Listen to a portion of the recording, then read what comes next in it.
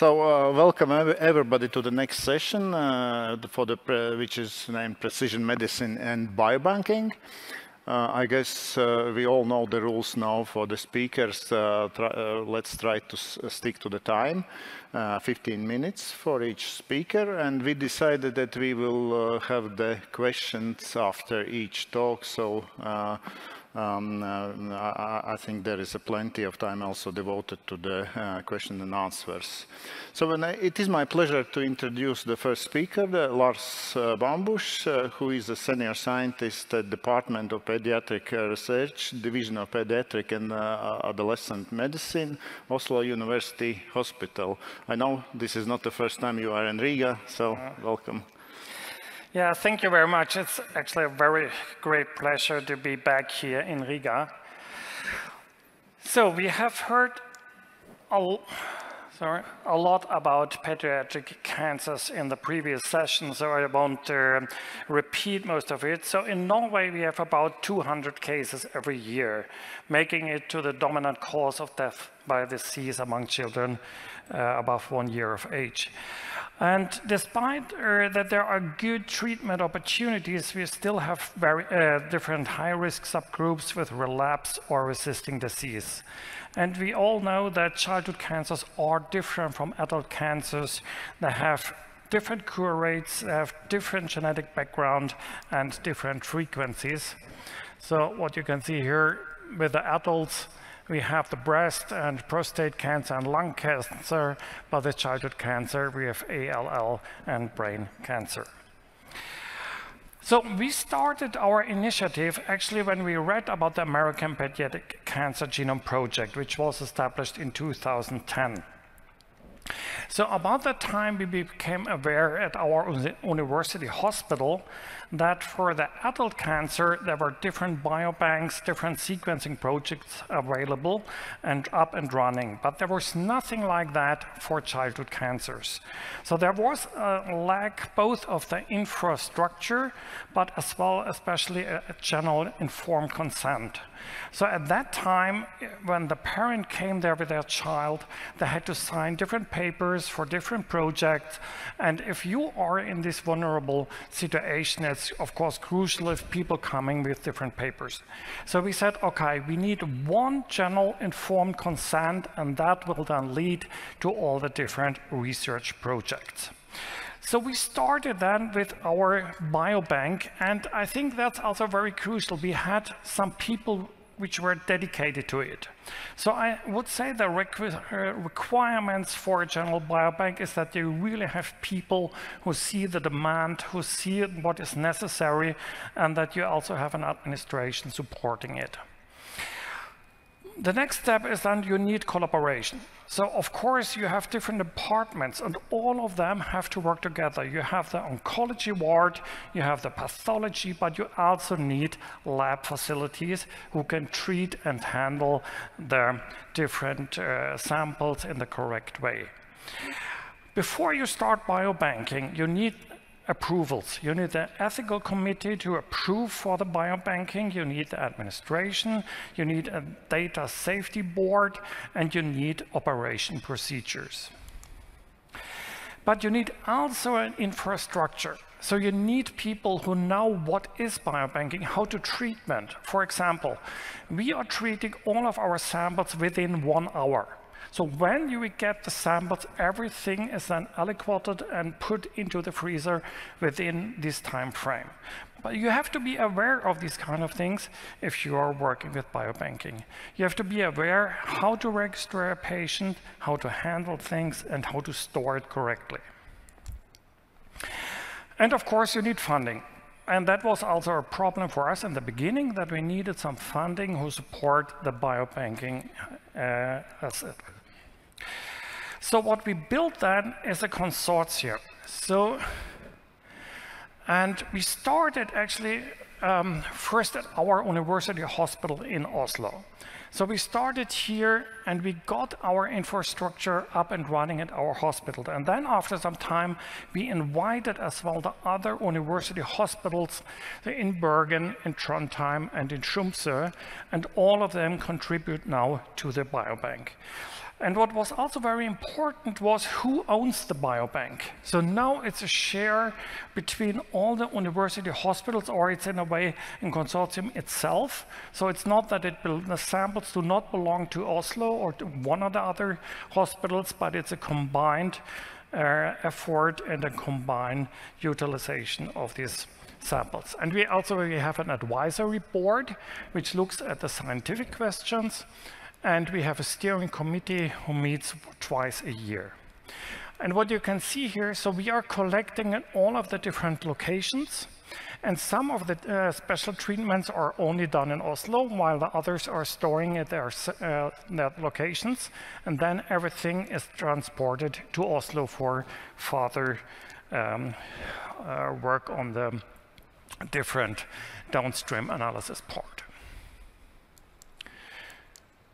So if you look at our pipeline, of course, in the beginning, you have the informed consent. And that's also a question often. So in Norway, it's compulsory that both parents are signing the informed consent. And that was during the pandemic, it was quite difficult then to get both parents at the ward.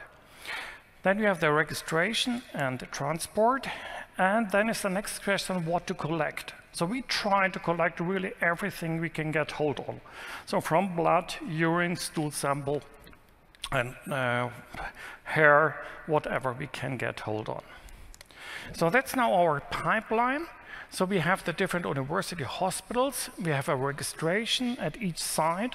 Then we have the processing and in the control lab. And then we have the long-term storage.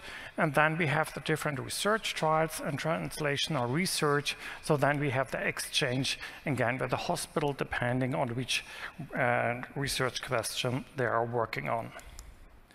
This is to show you how our registration looks like. So that's on a separate server. And that's the different topics which you register, so gender, ethnicity, metastasis, and other medications, and so on. So we have quite a long list what we are registering in our database. This is our status today. So we have now included over 730 patients. And we are very proud of that because over 95% of all patients which are asked to contribute are willing to do so. And of course, the majority is ALL. We have AML, and a large portion of solid patients. And it's a little bit hard to read, so we have in one of our first publications, which came out last year, we have also looked at the 500 first patients, so where you can see the distribution of the different solid tumors seen as leukemia and other types. That's what we are collecting. As I said, we are trying to collect everything. Full blood, plasma, serum, Buffy code, and that makes it also different from other biobanks, from, for example, the adult biobanks. Some of them are only collecting the tumor material and blood. We have also in addition bone marrow when we can get hold of it, spinal fluid, tumor tissue, salvia, urine, feces, hair, germline DNA, tumor DNA, and tumor RNA. And that was also a question in the beginning. Should we extract it up front, or should we first collect it and do the extraction later on? And we have a new project where we're now collecting living cells from the bone marrow and to put them in the -150 freezer to have living cells from these patients where we can get hold of. And today we have 70,500 samples, which we can now use for research. And I mean, one thing is that we have these samples, but we are also very proud that we are one of the first national biobanks.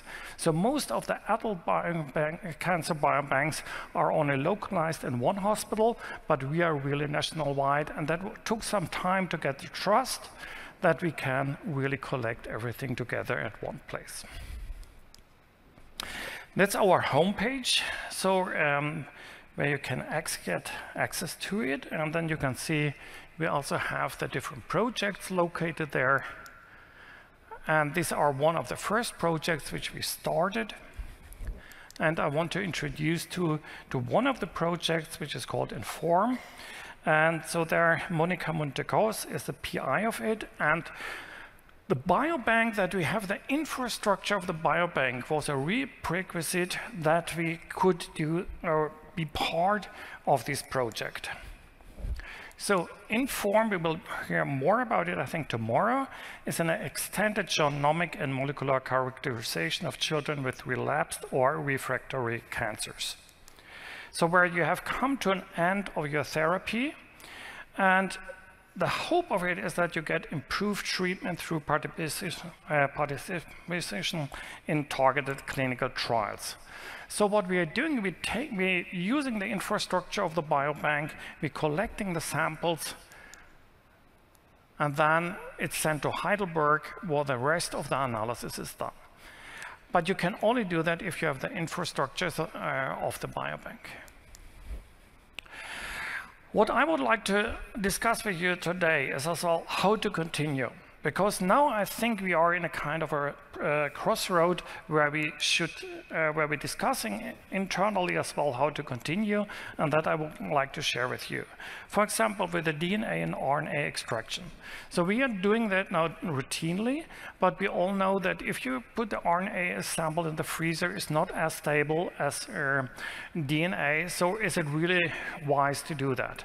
What about sequencing? At the moment, we can't afford upfront sequencing, but it would be wise to do so. Should we then start with exome sequencing? Should we start with whole genome sequencing? We don't know. Quality control is a big issue for us. So we have now started with some quality control for DNA. So there we have an experiment where we have put in a large bulk of DNA, and we're taking out a DNA sample every 3 months or every 6 months, and we are testing the quality of it. But how to assess the quality? Is it only the amount? Is it that you put it on a gel? Is it that you're looking for some specific mutations? It's hard to know. And then as well, should we only look for DNA? Should we be starting with the same for RNA? Maybe we should do it for protein or metabolomics. So how to know that in 5 years from now on, or 10 years, your sample which you collected today is as good as it was when you started with your biobank? Long-time storage. You see here this fantastic facility. At the moment, we are only storing it at one facility, but we also got the offer to share a place in a robot. Should we do so?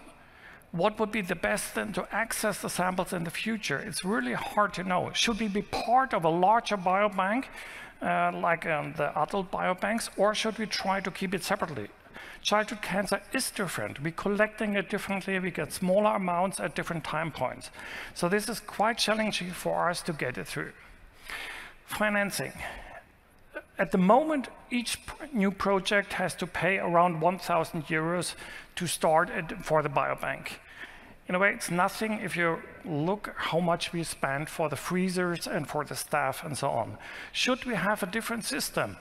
How to put fees on the people which are using our samples? How to make that fair? Should it be cheaper for national-wide use than for international use? I don't know. And then as well, how to guarantee that we can use our samples in a wise way, in a good way? How to share it when we get requests from international organizations? How can we put up good organization? How is it with the data return? If one researcher is running a sequencing project, is he obliged then to send the data back, and in which time frame? Or should we do it for him or her? And the other thing is, how should we use the limited material? Often you have only a needle biopsy of a patient. Should we wait? Should we collect it until we have a certain amount of patients? Or should we use it now, today? And that's maybe a typical Norwegian question, because as you know, we have a lot of money from oil and gas, but we're putting it into the bank, not using it for investments. Maybe that's the wrong way. Maybe we should start to use not only the oil and gas, but also the biobank material today. I want to summarize to say biobanking is more than just collection of some samples. What we learned with our biobank is that the synergy effect which we had with our colleagues, that we are really trying to have a combined research effort of the different university hospitals. That's what is so brilliant, or what is really encouraging us to continue with this work. But as I said, we are now working on how to use the samples in a good way, how to use the infrastructure which we have established so far in a good way, and to keep on with the synergy effect of our collaborations. And we are asking ourselves what should be the focus, the aim, and the strategy for our bank in the future. And I want to end with to thank my colleagues. Monica is a PI, and I'm in the co-PI of this biobank. Then we have a study nurse and coordinator of the biobank, Nina, and we have a technician, and all of them are very dedicated to our biobank. And here you can see all the different people from Trondheim, Bergen, Tromsø, and all working together. Okay. Okay. Thank you, Lars. Okay. Now the floor is open for questions. Okay, maybe I can start. I know how difficult it is sometimes, especially with initiatives where you don't get a lot of funding up front. It's difficult to convince all the participants to really collaborate. Was it easy? How it was in your case? Yeah, it was difficult, and it is still difficult. So at the moment we are financed mainly through the Childhood Cancer Society. And they financed our administrator and the study nurse for 3 years, but after that we don't know. And we are discussing it with our clinic, because we think that a biobank should be part of a clinic or should be part of our university hospital. But of course we have, I think, 20 to 40 different biobanks. It's difficult to finance all of them, but we are negotiating that we get more funding and more staff for the biobanks. But then again, if you get financing support from your clinic, you also have to show that you are using it, that you are producing publications, that you are coming out with research success of your biobank. So I think it's also, yeah, you are obliged then to show that you are using the money wisely. Okay. Yeah. Oh, there's a question. Yeah, thanks. Yeah, thanks, Lars. Wonderful presentation. I will ask again provocative question based on the slide which you show perspectives for discussion, and you posed really important questions. Now my question is, how are you going to find the answers for those questions, and how long it will take? Because the question is, are you going to do that in silo on a country level to find those answers, or are you seeking some international perspectives and consensus? Yeah, so actually, I'm just coming back from a meeting in Tromsø where I meet some of my colleagues. So we have this steering board committee. And I think inside the steering board committee, we have these discussions, and there we decide in a way.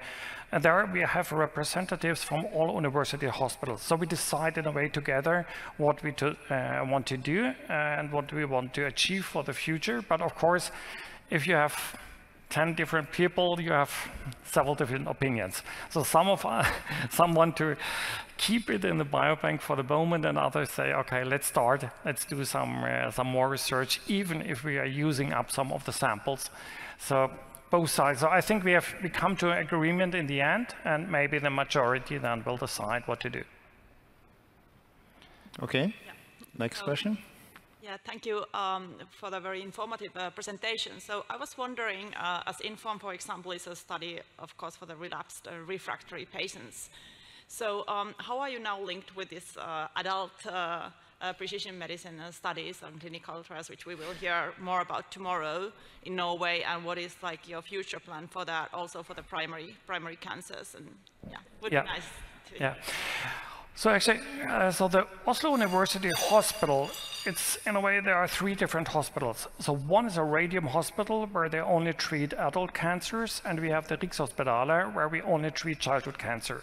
So in a way we have 2 different localizations, but we try to interact, of course, with them. So we are part of some of studies there, so we have interaction, and what we want to do in the future, I mean, now we are part of Inform. Inform is brilliant, but we have to bring it back to Norway. We have to learn our lesson, and we have to establish, in a way, a pipeline which is similar to Inform. I think it's important to have that as well in-house. So we are trying now, we are running it a little bit in parallel. So some of our samples are done both in Heidelberg and in Oslo, and we're comparing the results, and we will see if maybe we manage in the future that we get it as well established there. But of course, 200 samples, it's not that many, or 200 cases is not that many. We still need the expertise from others. A kind of additional question, promoting one. So as we have now here many people from Nordic and Baltic countries, would you see that there would be a kind of place for collaboration as well? Of course, absolutely, absolutely, yeah. So I forgot to mention, I mean, the next speaker is from the Swedish Tumour Biobank. When we started, we went to Sweden. We asked them, how are you doing it? We learned a lot. So we are very, very thankful to the Swedish Biobank. So they told us that they do things a little bit differently, but without them, we couldn't have started. Okay, thank you.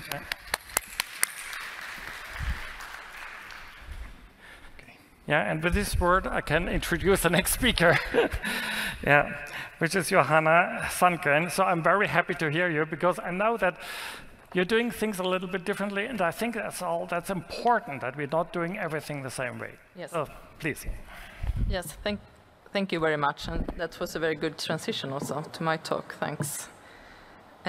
So I'm going to talk about the Swedish Childhood Tumour Biobank, and it's called I think we can't hear you. Is it on? Yeah. Stand closer, maybe. Sorry. So it's called Biobanking in Swedish, or we usually say BTB. So it's a national sample collection and a genomic characterization initiative of pediatric solid tumors for research purpose. And I also have an introductory slide about pediatric cancer.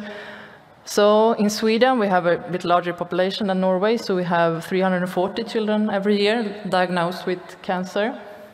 1/3 are leukemias and 2/3 are different solid tumors. And today more than 85% of these patients survive, and it's still though the major cause of disease-related death among kids. And I also have some survivor curves here for several decades back, and you can see for several diagnoses has been plateau here in regards of survival. And also the survivors often suffer from side effects from the current treatment. And moreover, as you all know, I guess, childhood tumors differ from the adult forms. They have different biological origin because they occur during development, and they also in general have much less genetic aberrations and also seem to interact less with the immune response. So overall then, of course, more research are needed on these malignancies. So that's the big reason then to form the Swedish Childhood Tumour Biobank, and that was around 10 years ago. So as Lars said, we started some years before in Sweden. And here are some points then about BTB, the Tumour Biobank. So it's a research and healthcare-oriented biobank infrastructure. It's situated in Stockholm, Karolinska Institutet. And it's a natural sample collection for whole Sweden for pediatric solid tumors, and we collect most materials as fresh frozen. And the sample collection was established at the Karolinska University Hospital in Stockholm. And what we do is then is also then genomic characterization of the collected biobank samples. And one important aim then for the biobank is to be able to distribute these samples and also the generated data to research projects.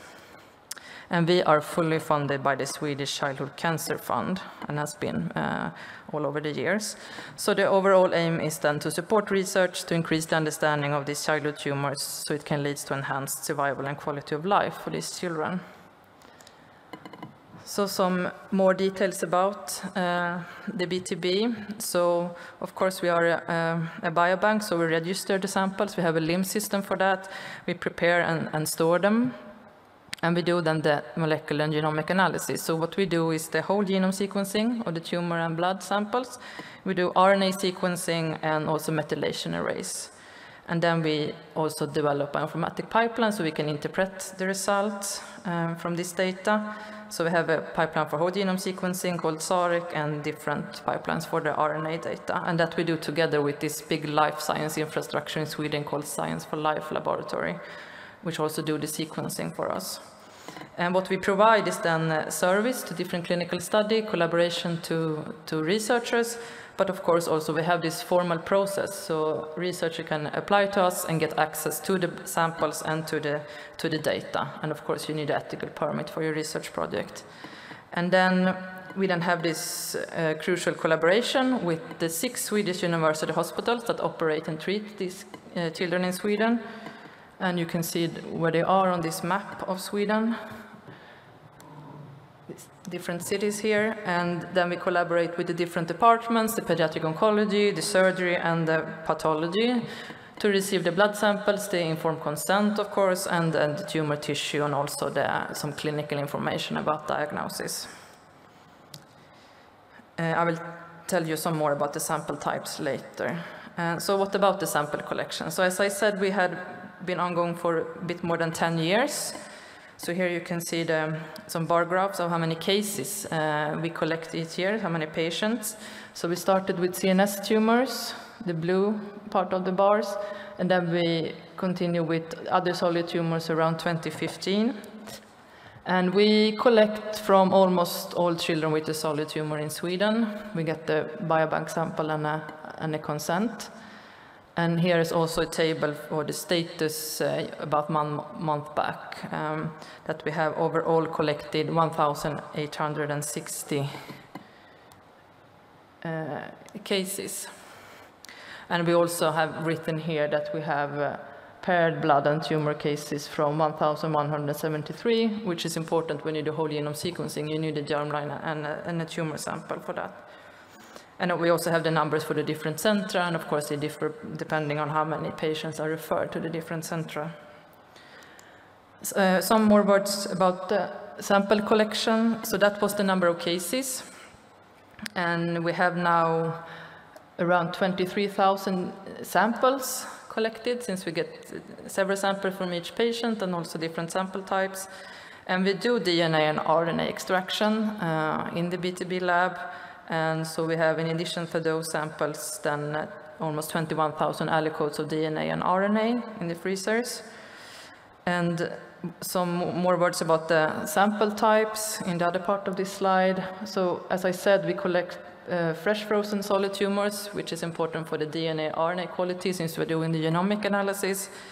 And we collect the patient-matched blood samples. We also collect CSF. We also accept some formalin paraffin-embedded tissue, collect some diagnostic slides, and we also get fresh tumor from some centra so we can isolate viable tumor cells. And we also can collect some hair and saliva as well. And also we collect the blood from all the parents, which is important if you're interested in the inheritance of the cancer disease. And lastly on this slide is also that we have ethical permit and patient consent to collect CNS reference cases, which are then from patients that are not suspected to have a tumor, a brain tumor. They are operated due to other causes like epileptic seizures. So this could be like a reference tissue for brain tumors that could be age match also. So we are then a population-based sample collection of solid tumors in children. So the pie charts here show the proportion of the different diagnoses in the biobank for the CNS tumors and other solid tumors that fits well then with the incidence of these diagnoses. We'll now switch a bit to the genomic part of the work. So I'll be mostly talking about the biobanking and sample handling. And as I said, we do the different genomic characterization, the whole genome sequencing, RNA sequencing, methylation arrays, And then we collect a lot of big data that we need to store and process, of course, and we do that mostly internally at KI, but we also use some external infrastructures in Sweden for this. And then we do the bioinformatic analysis, as I told you, and then we have data sets that we can and have now also distributed to authorized researchers when they apply to us. But I also want to mention here that we, since a few years back, also collaborate with the Genomic Medicine Sweden initiative that is then to implement the whole genome sequence in the clinic that David Gisesson talked about earlier today. So BTB is also part of this study, and then we work closer to the hospital. And one important task for us is then also to store this generated data for secondary use in research. So that data also is deposited at BTB. So how much data do we have now? So this is only the BTB data, not GMS data. So we have sequenced around 600 cases, and this is ongoing. We will do another 150 this year. So in these bars, you see the whole genome for the tumor and blood and the RNA sequencing. And around 400 cases, we have profiled with methylation arrays, since we only do that on CNS tumors, and now also sarcoma, since they are also classified for those diagnoses. And I also mentioned the INFORM study here, as also Lars talked about, since 2016 in Sweden are a national hub for those patients in regards of handling the samples and sending them to Heidelberg for this molecular genetic analysis. And the idea is also here that we also can actually get this data back, because they're doing similar analysis as we do in the biobank, and then we don't have to do the double analysis with the piece that we have in the biobank, so we can save material and share data. But there are some legal issues to this also, to share data, but that is the plan, and we have done more than 200 of those patients for the INFORM study. And here I also mentioned the bioinformatic pipelines that we have that are also open source. And also one slide that we are preparing a manuscript about the Swedish Islet Tumor Biobank to describe the work and the workflow. And also we have done an in-depth analysis of 82 CNS tumors to show the research and clinical utility of this. So this is one figure from this manuscript showing all the 82 different tumor cases and the important mutations found in them. And I also want to mention then, since I said at the beginning, important then to distribute the samples and the data to a researcher, and we started to do that some years back. So we have this process for this, we can apply to BTB, and there will be a scientific evaluation of the projects, a medical legal review, and of course we check if the sampled data are available for this project. And so far we have had 10 approved research projects within Sweden. So this is a table of the 10 projects going to different universities in Sweden with different applications and different projects. There are methylation studies, there are spatial gene expression, single-cell RNA, xenograft studies, cell-free tumor DNA studies. And they have received tumors and data from BTB. And we have more applications ongoing, and this is something we will work more on now to receive more applications. So the data and samples can actually be used for research progress. And we also then assist different clinical studies in regards of sample handling and also some genetic analysis. Like the INFORM I mentioned, we also help a cerebellar mutism syndrome study, where the study center is in Copenhagen. And as I mentioned, this GMS childhood cancer study, which is a natural study. We will also aid 4 more studies this year. And these are all international or natural studies that we support in the field of pediatric cancer. Previously, we have supported the Biomedical and COPNET studies. So, and of course, we are several dedicated people working with the biobank. They are listed here, and we have the good collaboration with all the 6 centers that we also have on this slide. And of course, we're also dependent on external collaborators and the funding agency, the Childhood Cancer Fund, over here. So, thank you very much for your attention.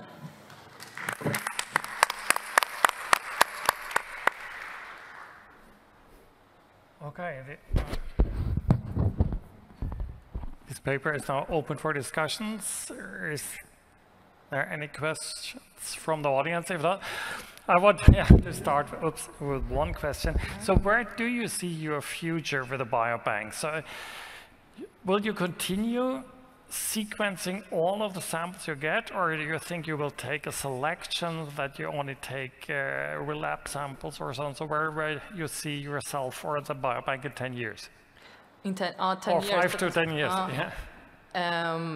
That's a good question, of course. So now the focus is to sequence what we have. We also got this special grant from the Childhood Cancer Fund to sequence what we have in the freezer. But now, since also the sequencing is done in the clinic with this GMS study, we of course will not do it on the same sample in the biobank. So we're now discussing which other possibly methods we should use on the biobank samples, what the research community need. So of course, that's something we continuously think about, and also collecting different sample types, and yeah. So it's a good discussion, but we haven't decided yet. Yes, please. Hi, thank you for this great presentation. And I got particularly curious about that fresh frozen material part. How do you manage the logistics to get the material immediately frozen and then transported? And how does this work? Yes, from the 6 different centers also. Yes, but we receive them in batches because this is for research, so it's not for clinical use. So they freeze the samples locally and then them send us 3 or 4 times a year. So it works fine, actually. And why? What is better than taking a material in like a stabilizing fluid?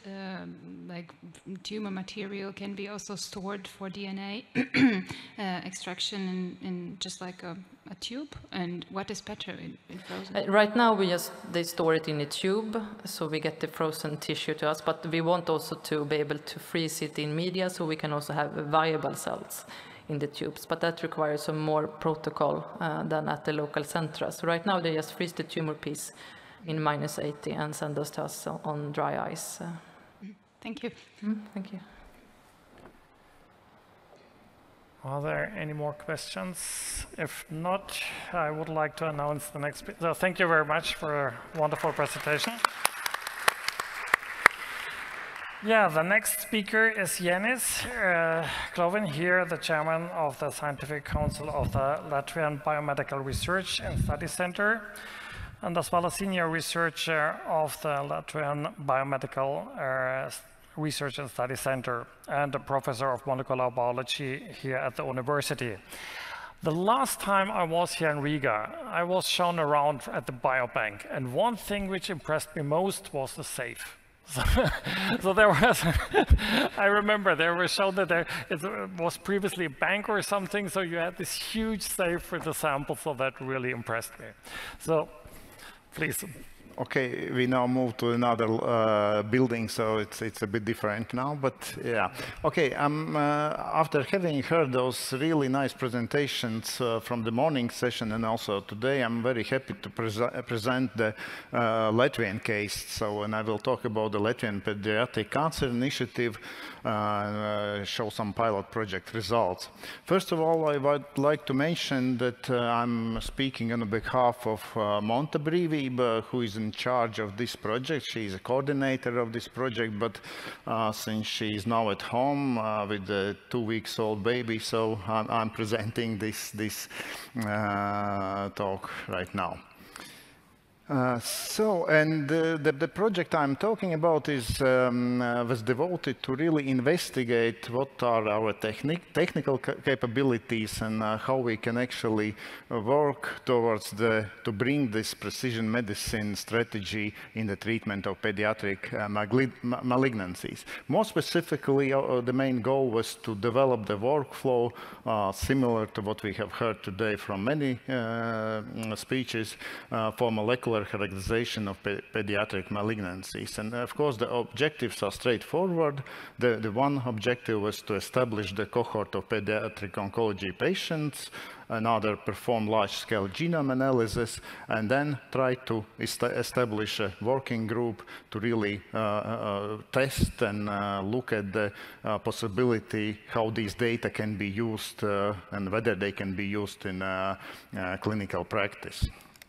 And of course, when you look at the tasks, they are very similar to other similar projects. So basically, you have to perform recruitment of the patient, starting from the collection of clinical material. Of course, also all the legal documentation has to be there, sample processing, sequencing, finally data analysis and interpretation. And now looking back on the results, actually, I'm quite amazed how fast we were able to organize this project, because I first met with John Tully when we were discussing to really how we can fund this project in February 2019, and already in the October 2019, just a month after we have received ethics approval, we were able to really show the first whole genome sequencing report, and then the things were really moving quite fast. But the reason why it was so actually was because there was a really collaboration between different institutions. First of all, I should mention the Children's Clinical University Hospital, providing all the recruitment of patients and collection of clinical material, Biomedical Research and Study Center, which I'm representing, was responsible for the biobanking, sequencing and data analysis, together with also scientists from main universities in Latvia. And last but not least, we also managed to have on board some private companies like Smart Omica that actually provided some data analysis and interpretation for some of the samples, and interesting project that was developed during the course of this activity was establishment of the Genome Data Network, where MikroTik and mobile telecommunication provider LMT was working together to establish this Genome Data Network that I'll be talking in a minute later. But of course, you need also infrastructures to do these projects. And the reason why we were so fast and efficient was that already from 2006 we were working in frame of genome database of Latvian population, which is National Biobank, starting from 2006, which is now already included more than 38,000 participants in it. And the reason why we were able to do it so efficiently also was that really all the procedures, starting from the sample collection, ethics permit, and ethical approval regulation was already in place from the very beginning. So then basically all the technologies were there also for the sequencing and other processes. I'm showing you just a few pictures from our new facility that were recently upgraded sample storage system here, the Biobank, also the sequencing facility or sequencing laboratory. So you see the two main sequencers. This was the sequencer that was used for this project, and now we have also installed MGI T7 instrument that is in output more similar to Illumina's NovaSeq, which will definitely also make this process cheaper and possible also faster. Another important thing that is also having the private partners on board, I would like to specifically mention the MGI company that provides the high throughput sequencing technologies also for this project. And I already mentioned the Genome Data Network that was an initiative from two companies, MikroTik and Latvian Mobile Telephone, that really created the fast data network between the major academic institutions that were connected with the sequencing facility, and also the high-performance computing center, allowing to enable these data transfers. Another important initiative is that these local activities are also well linked together with the European initiatives, and here I'm showing the recently started project to establish the Latvian genome variation reference in frame of the Genome of Europe that is now funded from the Recovery and Resilience Facility, where we are aiming to sequence more than 3,000 whole genome sequences from general population that can be used also in all projects since the population-specific reference is really needed for many genomic projects. More on the project results.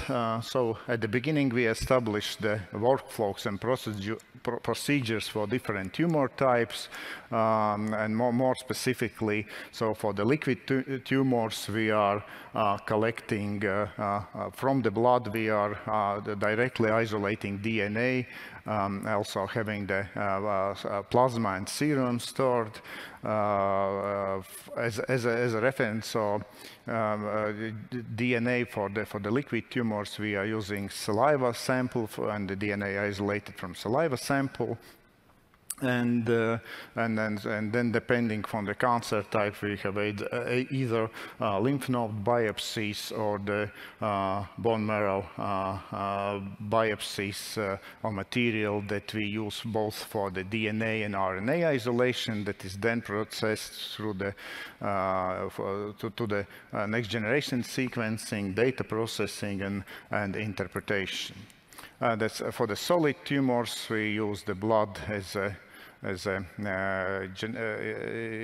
reference DNA for the genomic DNA, and comparing again the DNA and RNA isolated from the solid tumor. Then the workflow is the same, and all these samples then are stored in number of aliquots in our biobank according to the procedures that we have established. So what are the actual project results? You already saw in one of the previous presentations that we managed to involve close to 200 patients. So we have at least 181 patients from the oncology department at Children's Hospital involved in this project. And knowing that this project was started in 2019 and we have around 50 patients, new patients every year. So you see that we are really have included the absolute majority of childhood cancer patients in our project. So the NGS, the whole genome sequencing analysis, has been performed for 85 patients. And for the cancer samples, for the cancer tissue, we do at least 70x coverage using 150 base paired end sequencing. For the DNA extracted from the normal tissue or blood or saliva, we used at least 35x coverage, while for the RNA-seq we do at least 100 million paired end sequencing reads to analyze them further. And for the specific needs of this project, we decided to use commercial software to really to get these results in more standardized manner. And in this case, this is a QIAGEN CLC genomics workbench. For some more specific variants like structural variants, we have the pipeline developed in-house, and similarly for the analysis of fusion genes, we also use the same tool mentioned before. So an important thing, the next thing is of course to bring these results to the clinicians, and we were initiating this discussion of findings basically as a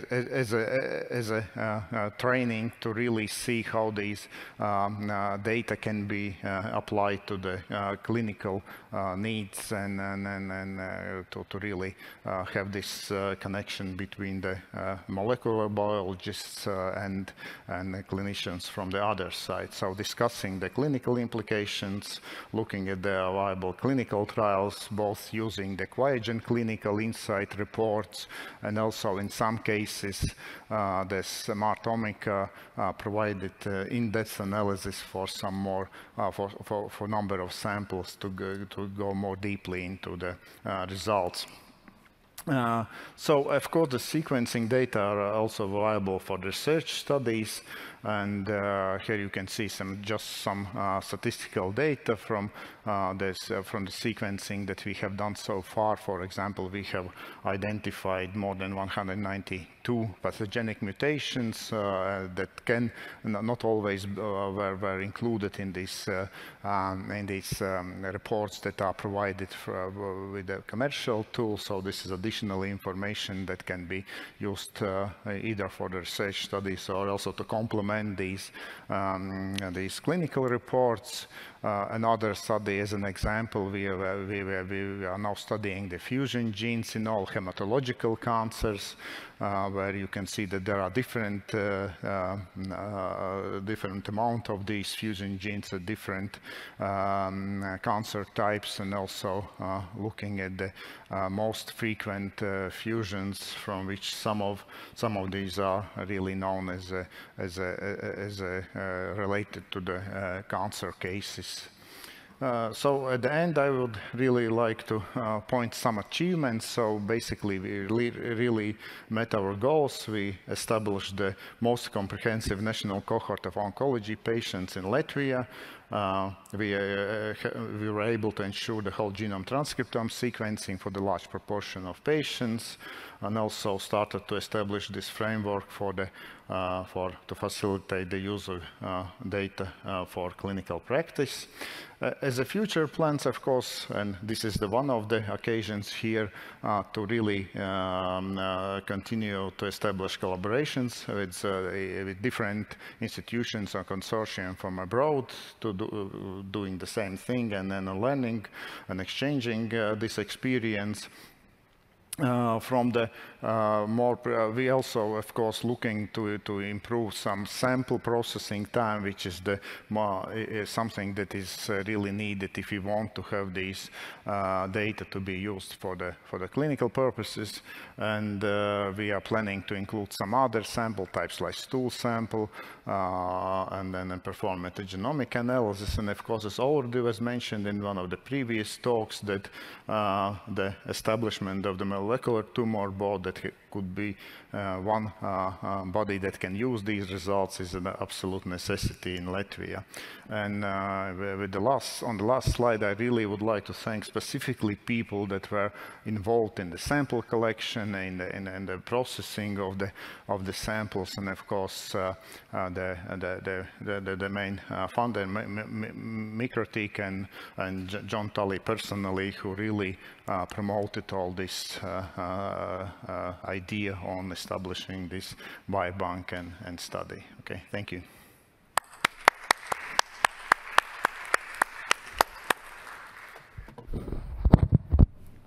Thank you, Jānis. Questions from the audience? On your last slide, you showed data sharing for future plans. I mean, in Norway, we have a lot of restrictions when it comes to data sharing. How is it here? Is it easier to share data with other international research groups or inside the clinic? So far, there is a regulation in the law that in order to really send the data or samples abroad, we have to go through the at least 2 committees. So basically, it's a genome analysis committee, and then of course the ethics committee. So in principle, it is possible. In the future, I really look on the initiatives like the 1 Million Genome Project and GDI network that is now actually developing these practices for the federated data storage system. And if such a thing would be in place and regulated with the common regulation from the Europe, I think that would really put all the things in place and would really facilitate the data sharing that would be more regulated. Okay, so I just have to admit, I think it's really impressive how much you have achieved in so short time. I mean, it took us several years to get our biobank established, so I think it's wonderful. I was a bit surprised too, but that's really thanks to these people, and specifically Monta, who really was organizing all these activities. Yeah, thank you.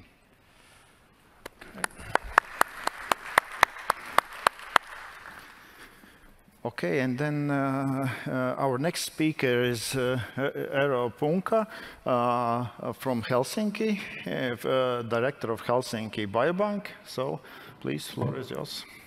Thank you. So regards from Helsinki, and thank you to the organizers for this opportunity to give a talk here. So I'm going to be telling you about our ongoing effort of returning clinically relevant data from biobank projects to healthcare. So this is our hospital, Helsinki University Hospital, where our biobank belongs to. And as you know, as you see from the numbers, there's a huge potential for biobank samples and also biobank data. And if you see here almost 3 million patient visits per year, and you know that in Finland the lab values, for example, have been recorded digitally since 1980s. There is a lot of data available in data lake infrastructure, which has been made at our hospital. And I just recently heard that our data lake is the largest clinical data repository in Europe currently. Helsinki Biobank has a population base of 2.3 million people, so about the same as Latvia, I think. And that's because most of the people are living close to this southern coast. We are owned also by Helsinki University, the University of Helsinki, so there is a close collaboration between the university and the hospital. Before going to the subject, it's really important to understand the rules of the game. And in Nordic countries, the biobank law is quite similar, but there are differences. And in order to really return data back to the donors, it's good to know that the law has to be clear. The ethical sides and also the rights have to be there in place before you can really do it. And in Finland, the biobank law has been in operation for about 10 years, and it has proved to be quite progressive. So there is a wide consent that we get from sample donors. We can transfer existing collections to the biobank, and we collect samples from as a routine from healthcare during the normal procedures. We can combine this rich real-world data with the samples, and very importantly, we have the right to recontact the patients, so we don't have to hesitate. If there is a reason, we can recontact the patients, and we can also serve the industrial customers as well. So looking at the biobank model in Finland, it positions us between the hospital and research, and this is very good. So we are getting consents and samples and data from healthcare, and then we are delivering that to researchers. But I would like you to focus on the lower right corner, which is also dictated by the biobank law, that we have to, if the patient asks, we have to give the data back to him or her. And if there is some clinically relevant information, we should tell them. And this is tricky. How do we know what is clinically relevant? This is our consent form, and the red arrow actually shows the place where the sample donor should tick, so that she actually, or he, gives us the right to inform him or her when we find some clinically relevant information from the sample. And 99% of the people actually tick this box and also the following box. And although this is an informed consent, we understand that people don't really understand what they are ticking. Then I tell you a couple of slides about FinGen project, which is the largest biobank project in Finland, and it's also one of the largest genomic projects worldwide, where we are collecting 500,000 consents and blood samples and DNA samples from Finland. So this project is run by Helsinki University, and our biobank is responsible for coordinating the nationwide sample collection. All Finnish biobanks are actually participating in the sample collection. And it's a GWAS, so Genome-Wide Association Analysis study. It's also sponsored very greatly by pharma companies. There are currently 13 pharma companies participating in this research. And the genomic data is then compared with the health register data and some hospital data. The FinGen project has been running nicely. It started in 2017. We have already delivered 430,000 samples to the project, and so we are close. In 6 months or so we have 500,000 delivered. So that's a very good situation for the project. And yeah, sorry, wrong slide. So we have now almost all samples collected. But the problem comes now. We have by law, we need to deliver the clinically relevant information back to the participants. And of course there is, because it's genomic data, it has a relevance. And currently we have got 300,000 patients' genotypes back to the biobanks. And now we are developing together with the hospital professionals and the geneticists a process to utilize this data, to really tell people whether they have genomic risks. And we have chosen a pilot project where we have 64,000 patients' data, and it's from the FinGen Data Freeze 4, which was a couple of years ago.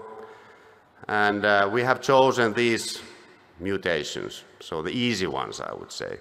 So BRCA1, BRCA2, and PALB2, which is highly enriched in Finland. And why? It's because there is a consensus that when having this genomic mutation, you truly have a risk. In this case for breast cancer, 40 to 80% in case of BRCA, and 30 to 60% risk for PALB2. So there will be not too much objections to why we are doing this.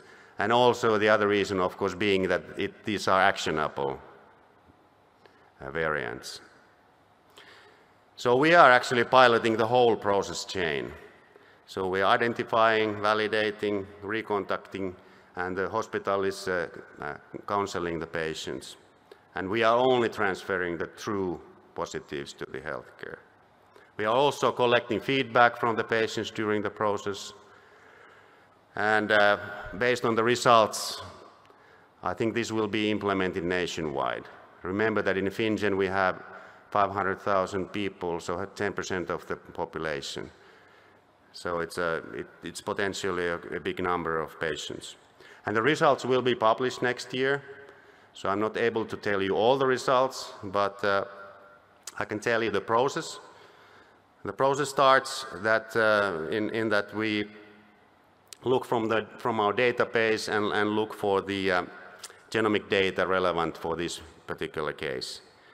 We identify the sample donors because we of course know their true identity, and we screen out those people who are already known to be carriers in the healthcare system. Then we do internal validation because the axiom genotyping array is not really a clinically grade acceptable way of genotyping people. We are actually using a clinical grade analysis method using the hospital genetics department.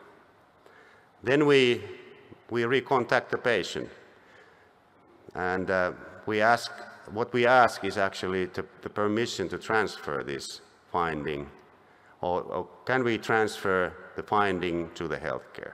So this step is only to ask whether we can do that. And if they say yes, and to our knowledge, so far about 2/3 of the patients contacted say yes.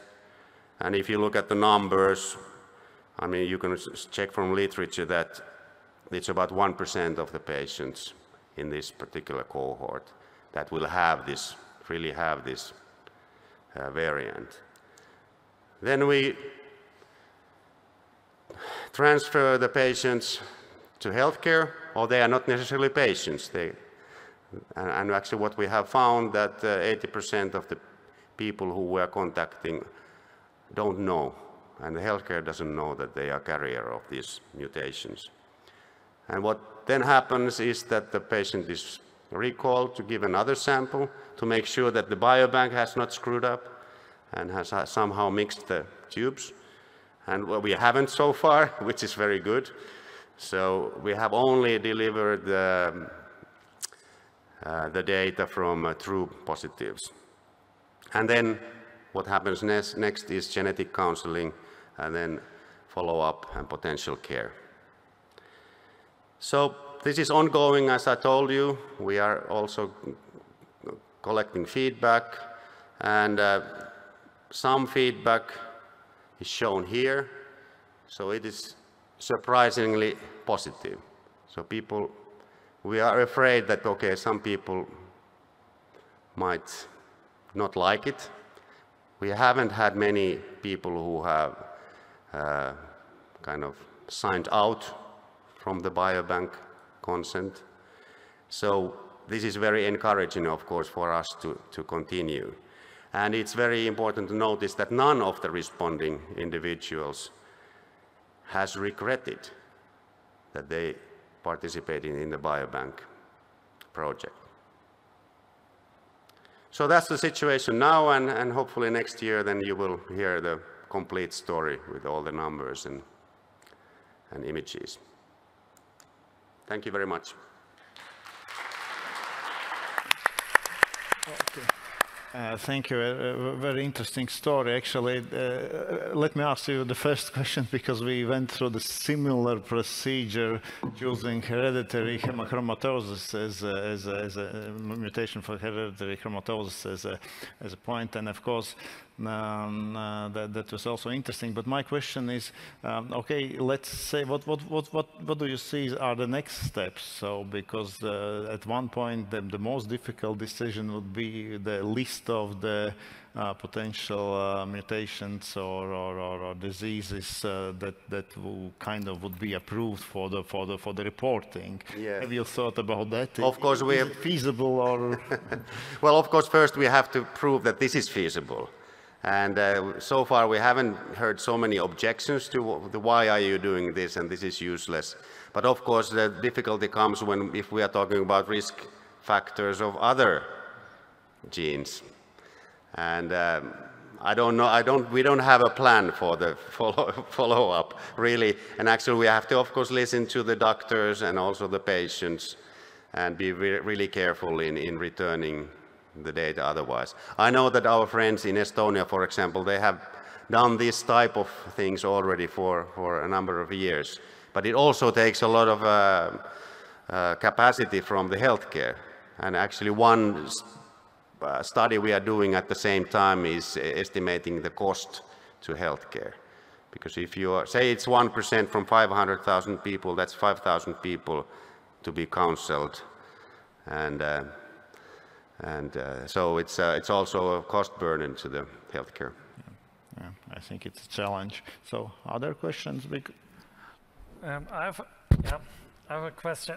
I think that's really fascinating what you're doing here. So when you're returning back the data, is it then possible then for these patients to submit these data to other analysis pipelines so that they submit their sequencing data and run it through different pipelines which are available? And then they would give it to Biobank. Well, it hasn't happened so far. And I don't think we have a process for that, for taking in people-generated data. I think that would be useful for a certain project. So if a project wants to use our samples and data, then why not? Why not use also patient-reported data? And the next question, I think you need a high level of education in a way to tell the people what does this data mean? What does it mean that you have a risk gene or something? Or do you have any educational program, or you're just doing it like that you're telling the people when they're coming to you? And well, we don't have the resources to give any education to the people, ordinary people. But of course they will learn. Those who are contacted, of course, they will learn. And based on the feedback, the learning procedure is not so unpleasant. Impressive. Yeah. Thank you. Okay. Actually, one final question. Do you have any feedback from the... actually, can you access those people who didn't agree or didn't respond to this kind of share or transfer of the data to the healthcare sector? Yes, so we are now making a second round of... We first sent the letters, now we're actually trying SMS messages. Okay. Because some people don't read the letters, or maybe the post office doesn't work. Because I think that this is very important to get at least a feedback why they refuse this, or whether it's just not being informed, or is there some other reason. Yeah, the first round was maybe 60–70% responses. Yeah. Okay, okay, thank you. Okay, our next speaker is Peeter Padrik from the University of Tartu. He is Associate Professor of Oncology, also a medical oncologist and healthcare entrepreneur, and looking at the cancer from different angle, from the taking into account the polygenic risk scores. Yeah. Thank you. Dear colleagues, ladies and gentlemen, my presentation goes beyond from biobanking, and my topic is actually precision prevention of common cancers, focused on use of polygenic risk score technology. Here are my disclosures, and we all know that cancer is a major healthcare problem. And actually, our risks for everybody to get cancer during our lifetime is actually quite high. We can win many cancers using prevention and early detection, and for that, cancer screening programs are implemented. But currently, these programs consider only age of people. Like in case of breast cancer, mammography screening from age 50 to 69 mostly, but actually our risks are very different. And new solutions could be personalized risk-based prevention and screening. And we need tools for that. And genetic background actually is very important component in case of many common cancers. You know that already in use in healthcare are tests to detect so-called single gene mutations or monogenic pathogenic variants. Like here in case of breast cancer, this yellow cloud of genes. But they are relatively rare. And research shows that many single nucleotide polymorphisms also influence our cancer risks and also risks for other diseases. And this part is not yet in use in healthcare. Impact of every SNP is relatively small, but they are common. And it's possible to analyze the complex impact of SNPs using polygenic risk score technology. Our approaches are based a lot of Estonian biobank activities. We have in Estonia 200,000 individuals included with genotype data and also collected phenotype data in Biobank. And 2018 to 21, we had a national clinical pilot project where exactly was done feedback to Biobank participants regarding breast cancer and cardiovascular disease risks. And we used in this approach not only monogenic variant feedback, but also we started to use polygenic risk score estimations. And 890 women with high polygenic risk score were invited to this project, and also 109 women with detected moderate or high risk monogenic variants. And actually, the study modeling showed that with such approach, we can save 14 to 22 lives in Estonia every year. And with quite cost-efficient way, so the quality-adjusted life year cost is a little bit less than 7,000 euros, which is actually quite cost-efficient. And also feedback from participants shows that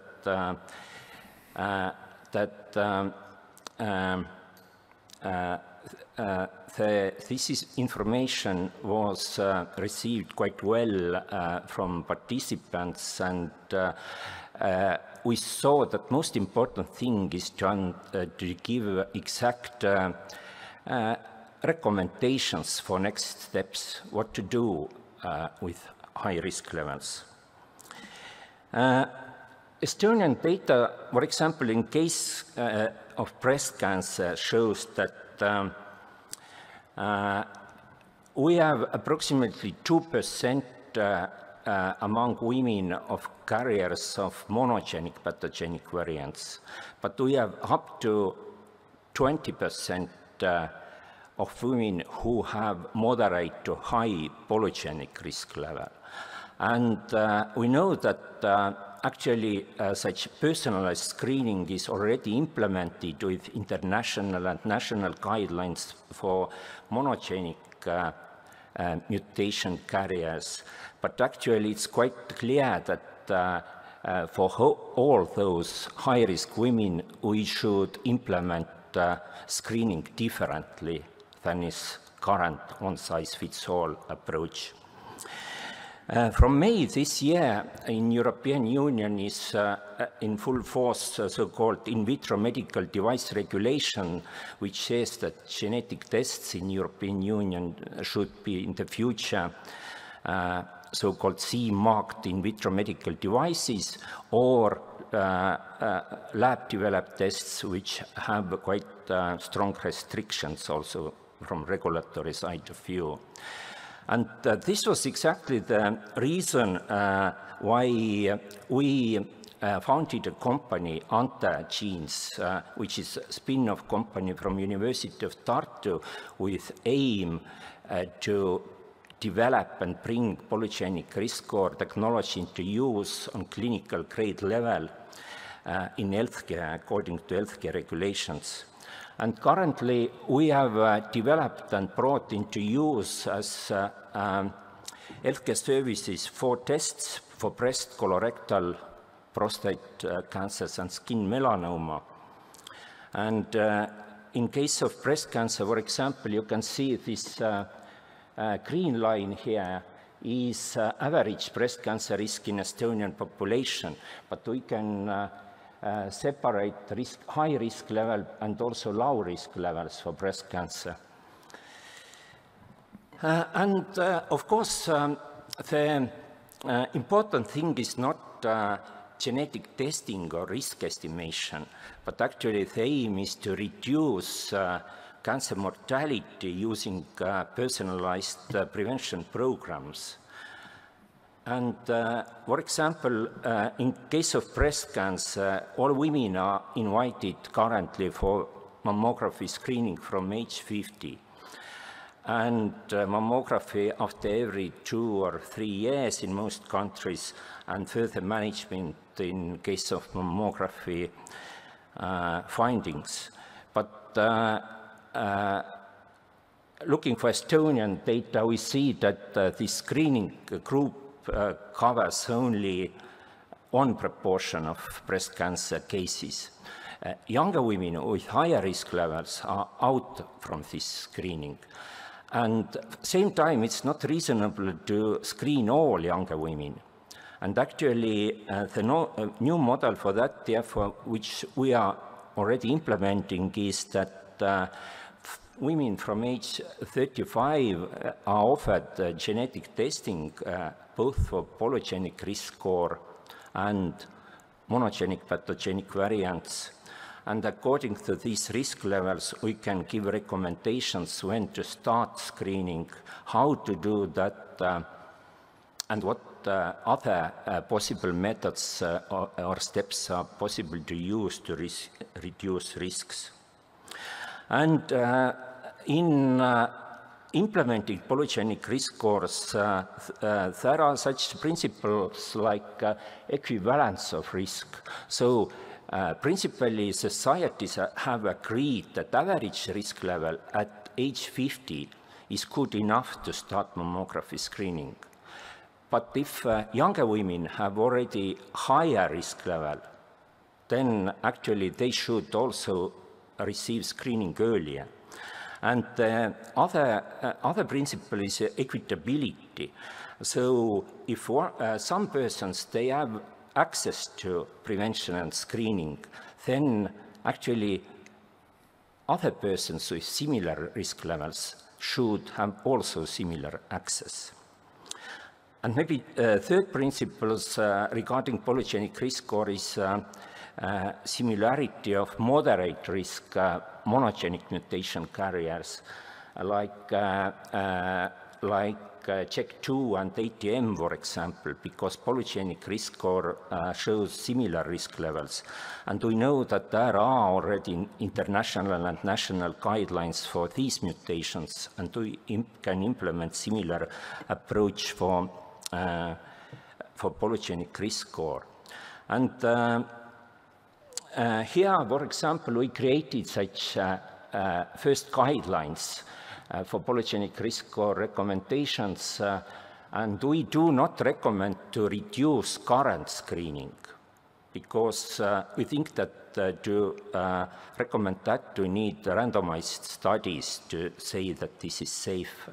But we recommend start screening when risk level reaches average risk level at age 50, and we recommend more intensive screening with those women who have higher risk levels. From this year, Estonian Health Insurance Fund, who is such a payer in Estonian healthcare, accepts our polygenic risk score recommendations for breast cancer screening. So if we give these tests into healthcare, then women can use mammographies which are already covered by health insurance. And we have also implemented such model for breast cancer precision prevention.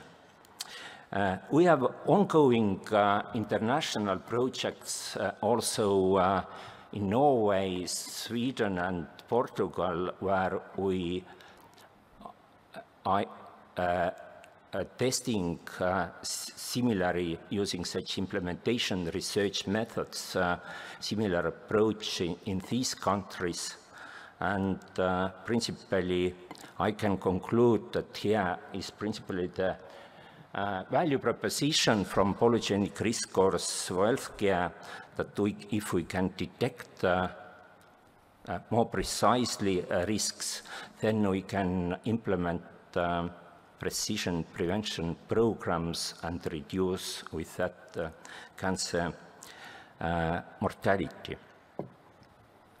So principally we can say that the future of such personalized precision prevention is already available just now, and of course there are a lot of questions to address still, and we are looking also for international research and implementations, cooperations in this field.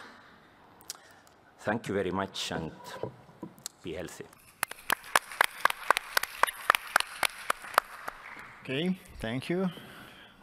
Any question? Okay, I definitely have a question, because it always puzzles me how to deal with the communication with the patients, especially in this area, how to report these polygenic risk scores if we think about the absolute value of this risk score. Because imagine that in 2 years, when we have more association studies data, so you recalculate this risk score and it will definitely be different, and maybe for some people you fall out of this increased risk group. I wonder if you have thought about it, how to really communicate this to the people, and how often you actually should like do this recalculation or yeah. Yeah, it's a very important question, absolutely. We have dealt a lot with this, actually. And we have created such quite detailed and long report to explain these aspects. And this is, Oviedo Convention says that in case of every genetic test, the patient should have access to counseling. But it's not, we are in the process of such broader implementation of genetics in healthcare. And in every case, maybe it's not necessary such doctor consultation, but it's possible to use also in written form or videos or different forms of counselings. But exactly this information should be understandable. And therefore, we have such long written report with pictures explaining the meaning of these test results. And we can give a comparison, as polygenic risk score is actually comparison with other people in same population, in same age. Then we give this comparison and try to explain visually what are the risk levels. This is absolutely very important question. And also for those individuals who want additional counseling, we offer this possibility also. We use currently telemedicine solutions for that, so no need to come to doctor's consultation, but it's such video consultations, they work quite well. Okay, thank you. Other questions? Okay, if not, but really congratulations to Estonia that you were managed to bring it to the next level, really, and implementing this in the screening. Of course, I think it's very rarely that it is done now on the polygenic risk score base, and I think it's very important to perform such studies to really see the efficacy of this approach. Actually, we have currently a similar problem that we have 200,000 individuals with genotype data, like a similar problem like in Finland. And we had a lot of questions from our patients that why we have to do again genotyping, because we use exactly same method as is used in Estonian Biobank. And currently there is project in Estonia which is working out the ways how it's possible to transfer biobank data to healthcare biobank. Individuals, they have to give additional consent for that. And then, principally, for example, such test providers as we are, we can use already this available biobank data and give test results according to healthcare regulations based on earlier genotyping.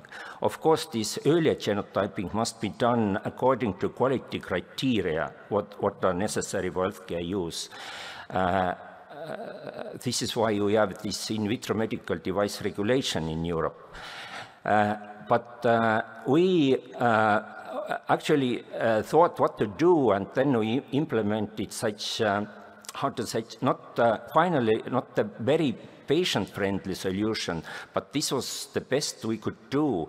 And this was so that if biobank participants, they asked their genotype data out from biobank, then biobank gave this to them we have such possibility to crypt data and decrypt with identity card in Estonia. And so they received this crypted genetic data, they decrypted themselves this and uploaded to our server. And so we could then give also these test results to using this already available biobank data. And actually we received such Sitra Innovation Fund in Finland made competition of fairly data use in healthcare. We were one of winners 2021, I think, about this approach. So I think, but similar questions we see in every country, and this should be solved. So the regulations are followed, and also a clinical impact is there. Thank you. Okay. Thank you.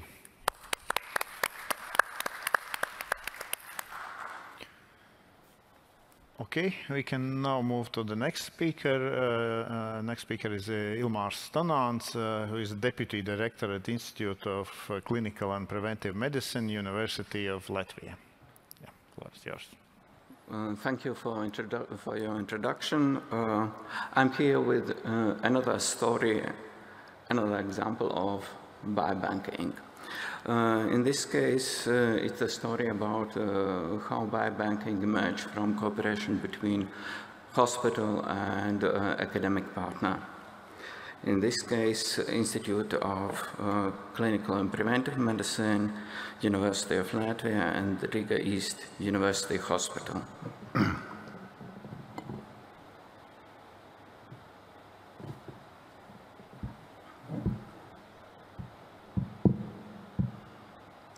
Next slide. Okay. I'll begin with this slide, actually, the ideal biobanking from the perspective of the patient pathway. It shows how many possibilities of sampling do we have for biobank on the patient pathway through cancer therapy. So prior to therapy, directly before surgery, during the follow-up therapy, and the possibilities to use these samples not only for biobanking itself, keeping in biobank, but also the possibilities to use these samples for further analyses in disease models or as derivatives for sequencing and so on. It's an ideal situation, and this would be perfect to have something like that, but it never happens. That's why me, myself, prefer to keep things simple. And I have simplified here the process of biobanking, with the biobank being somewhere in the middle of this process. Because initially, patients or healthy people are there who agree to donate their blood tissues, biofluids, or microbiome too. And then these samples are stored in the biobank, which itself is a framework dealing with quality management, ethical, legal, compliance, process management, with a lot of SOPs in place. And then two main components of biobank are there. On the one hand, samples which have to be collected, stored, processed, and at the end of the story distributed. And another part, sometimes even more important part, these are metadata about these samples, all the possible additional data about medical history, imaging, histology, lifestyle, and so on. It has today already been mentioned that Biobank is somewhere in the middle between hospital and research.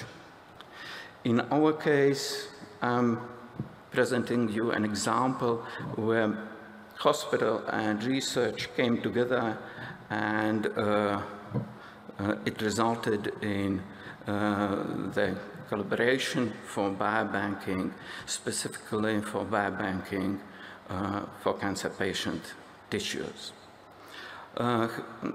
Historically, it began about a decade before, and as usual, finances are important, and financial support came from European Social Fund project, interdisciplinary research group for early tumor diagnosis and prevention. This resulted later on in formal establishment of tissue center within Riga East University Hospital. And a couple of years later, when our Institute of Clinical and Preventive Medicine of University of Latvia was established, we already had Biobank as one of our structural units. This model brings the best possible competencies from both from hospital and from academia, and it has to be mentioned that hospital surely ensures proximity to patient, clinical competencies, and the possibilities of pathological lab, along the other good things you can have in the hospital. On the side of academia, of course, the research competencies are stronger, as well as experience in additional acquisition of financing, which is always important to have a biobank. And in our case, also, data system management is provided on the side of university. During these years, altogether collection of samples, altogether biobank participants are a bit more than 8,000, and 4,300 of them are cancer patients. Of course, we do have all the necessary hardware in place, partially on the side of hospital, partially on the side of our institute, and these are altogether more than 20 freezers. We have the possibility for liquid nitrogen storage, all the necessary small hardware for sample coding and sample processing before biobanking, as well as equipment needed for DNA isolation, and also possibility of sampling of breath samples. We have chosen for information system the solution based on a Microsoft SQL server, which is located in hospital, so all the data are physically present there and preserved and isolated from others by firewall. The users of the information system can use it through Microsoft Access based information system. Microsoft Access was chosen because of its flexibility to generate different types of data entry models. What we have learned from our experience is that if we want to collect the largest possible information about the patients, beginning from questionnaires and including all the possible medical data, then we can't have a unique data entry model for all kinds of cancers, for all types of cancers. That's why they differ a bit depending on the initially diagnosed type of cancer.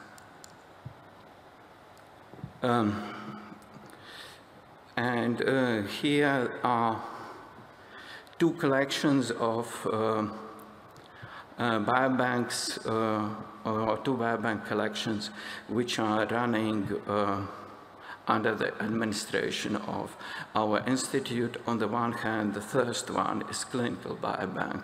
We are running in cooperation with Riga East University Hospital. As already told, it has 8,300 patients already in it, with more than 90,000 different samples collected. And in parallel, we also have in the institute another population biobank project, biobank based on gastric cancer screening. It's even larger, with 10,000 participants and more than 200,000 different samples. We try to collect as much different samples, types of samples as possible. As usual, the standard is blood, whole blood, sera, but also we are collected quite regularly fecal samples, and for the cancer patients undergoing surgery, those are also surgical samples, frozen surgical samples, or biopsy samples, as well as saliva and exhaled air samples, because our institute is dealing with volatile markers of cancer. And if getting back to our clinical collection of cancer patients, then we see that it is the largest one if we are dealing with a biobank run together with Riga East University Hospital. The largest proportions of all clinical cases are cancer patients, with the largest collections being for stomach cancer, colorectal cancer, and breast cancer. Of course, this would be useless to have a biobank without using the samples. And these are the examples of the projects linked to Biobank. I'm using the term linked because these projects are not only using the samples we have collected. The majority of these projects are also contributing for the collection of the new samples for Biobank. A lot of them being, as already mentioned, linked to our interests in volatile markers. We also, in the last time, engaging us in Million Microbiome of Human project. Ethical aspects of biobanking have been also attributed, as well as lung cancer markers. We are proud to be part of Latvian Biobank network, along with other colleagues being present here today too. And we are also proud to be listed in BBMRI ERIC directory along with another Latvian biobank genome database of Latvian population. And thank you.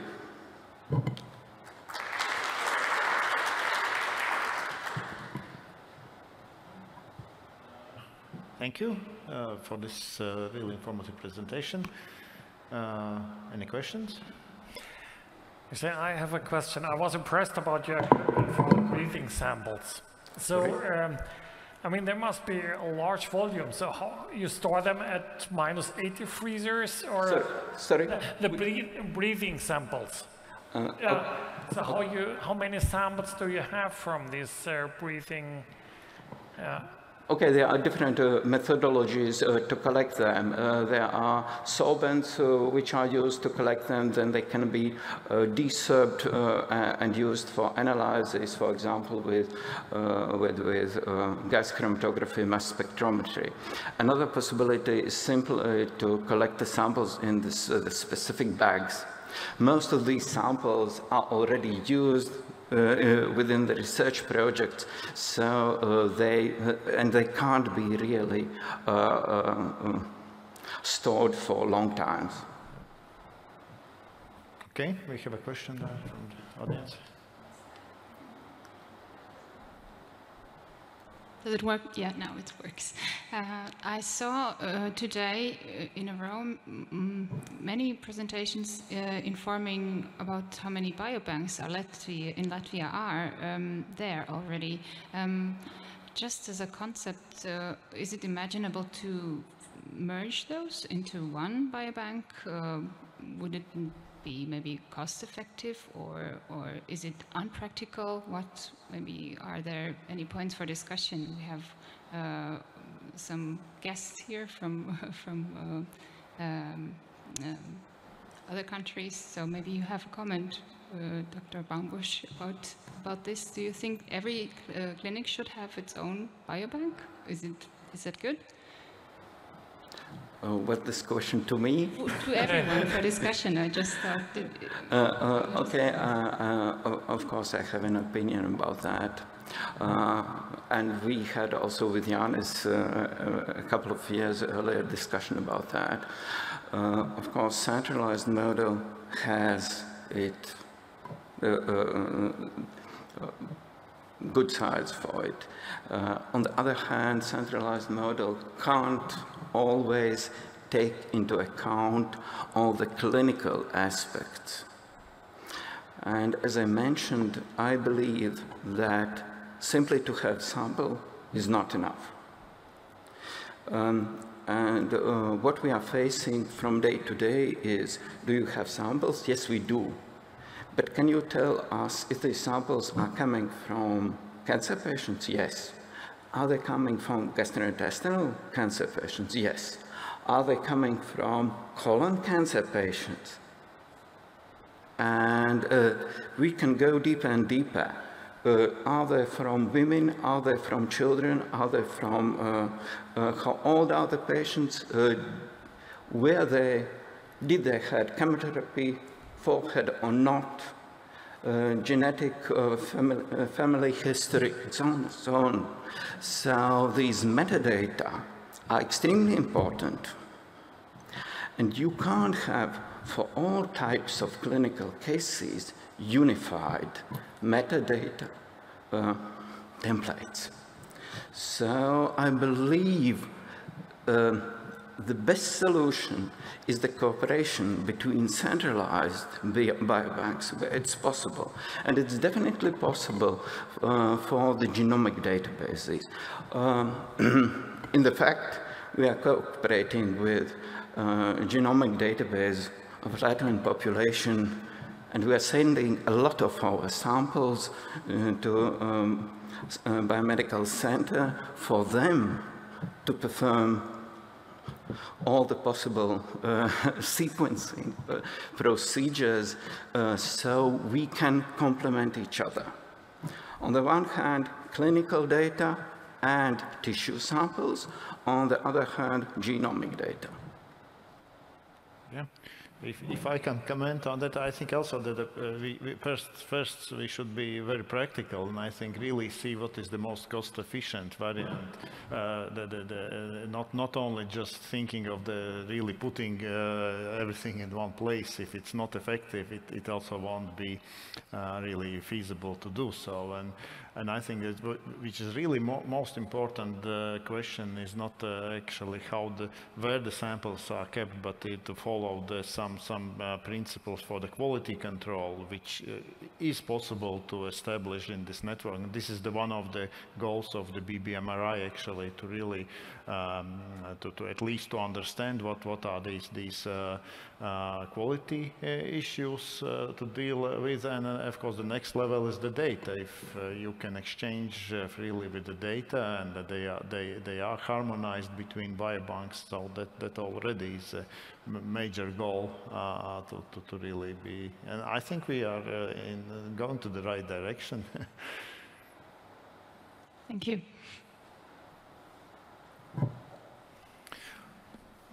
Okay, I guess this is all for today. Really, first of all, I would like to thank all the speakers, and we are almost in time, only 5 minutes late, so this is amazing, I guess. Thank you, and also for all the listeners that are here, and see you tomorrow. Okay, thank you. Well, thank you very much.